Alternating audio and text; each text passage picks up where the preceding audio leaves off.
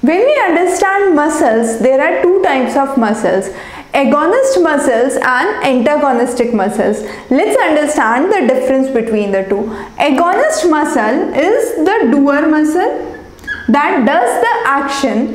However, antagonistic muscle is a muscle that does opposite action. Usually, muscles behave in pair. So, if there is a doer muscle, there is a muscle that would have a opposite or a complementary action. Now, this muscle, which is the agonist muscle or the doer muscle, brings in the movement. However, the antagonistic muscle is a muscle that brings it back or returns it to original position.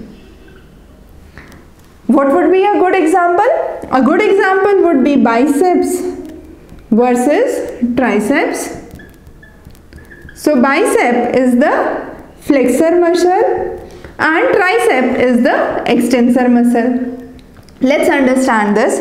So I take the hand and I flex it. Now when I am flexing, what would happen? The bicep, which is on the upper side, gets contracted. So this bicep muscle would contract.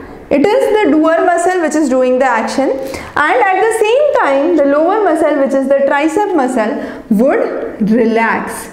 So there is contraction of biceps and it is known as the flexor muscle.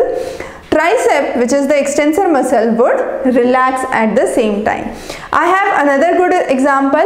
Let's say you are running. So when you are running, this is the way your leg would bend, and the two muscles in the thigh, which is the lower muscle, which is the hamstring muscle, and the upper muscle, which is the quadriceps. So quadriceps muscles and the hamstring muscle. Now, hamstring is which muscle? It is on the lower side, so we can say it is the posterior muscle. However, quadriceps is the interior muscle. Now, when you are running, what would happen? The interior muscle would actually relax and there would be contraction on the lower muscle. So this hamstring would contract, and once this contracts, what would happen? The quadriceps would relax. And this would happen when there is a hip flexion.